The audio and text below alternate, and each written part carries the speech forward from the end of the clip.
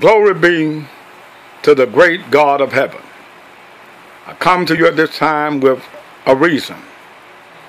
I want for you to show your leader, your minister, your preacher, your bishop, your archbishop, your pope, the woman that stands in the pulpit and say that she is a preacher, that she's a prophetess.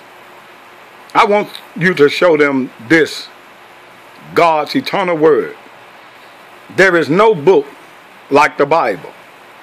Isaiah 34:16, the Bible tells us, "But seek ye out of the book of the Lord, and read, for no one of these shall fail, for none shall want her made. For my mouth it had commanded, and his spirit had it gathered them."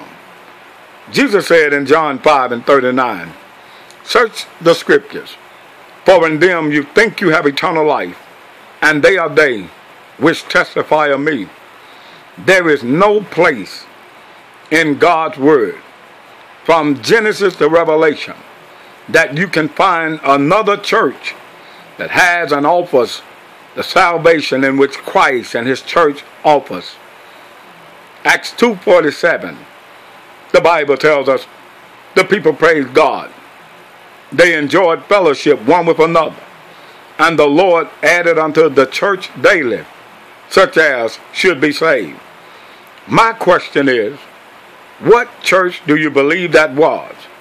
Being that there are so many so-called churches in our world, what church do you believe that was, that the Lord was adding the saved unto? There is no other church other than the church of Christ. Jesus is married unto his church. Revelation 19:7, there's going to be a great marriage when the Lord is come again. Let us be glad therefore, and give honor to him, for the marriage of the Lamb is come, and his wife had made herself ready. We are preparing ourselves for that great and that eternal day that Christ will present his church unto himself.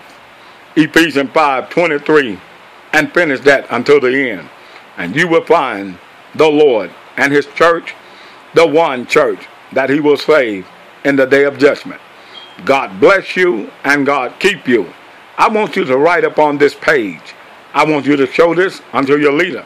I want him to write up on this page. There are some of these preachers and teachers out there.